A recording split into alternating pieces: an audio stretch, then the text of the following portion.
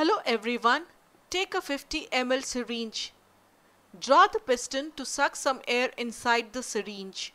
Now block the outlet of nozzle with the finger. Now push the piston. You will be able to push it, but it will be harder to push it fast. Now there is air inside. This means air is highly compressible. Now take some water or any liquid instead of air in the syringe. It would be much harder to push the piston now, which means liquid is not very compressible compared to gases. The reason is quite simple actually.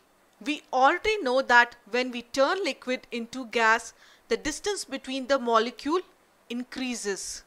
As there is a large space between molecules, the gas is very compressible. You must be knowing that we can cook for a whole month or at least 2 or 3 weeks using one LPG cylinder for a family of 4 on an average. We burn a lot of gas every time we cook.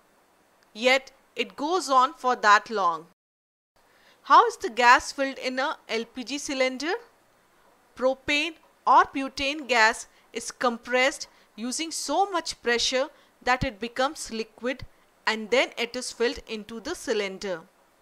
This means very high pressure can bring the molecules closer and the gas turns into a liquid. Have you ever heard of dry ice? It is solid carbon dioxide. The gas is turned into solid by applying very high pressure and low temperature. And when the pressure is decreased, dry ice evaporates very fast and turns into carbon dioxide. We already know that the temperature is the reason for the change of state of matter. A solid requires heat in order to change the state into liquid.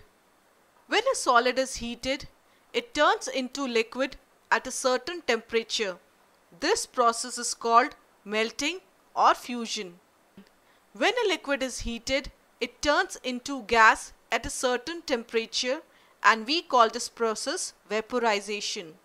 Now, upon cooling, the gas turns into liquid through condensation process and the liquid turns into solid in solidification process.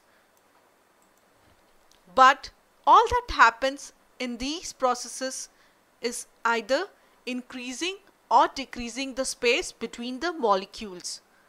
Right? And now we know the pressure can force molecules to come closer, causing the change of state too. This process is useful in many scenarios. For example, lots of gas can be filled in deodorant bottle, LPG cylinder, etc. using this compression. The gas stays in liquid state, but the state is reversed when the pressure is withdrawn. That's all for now. Bye-bye.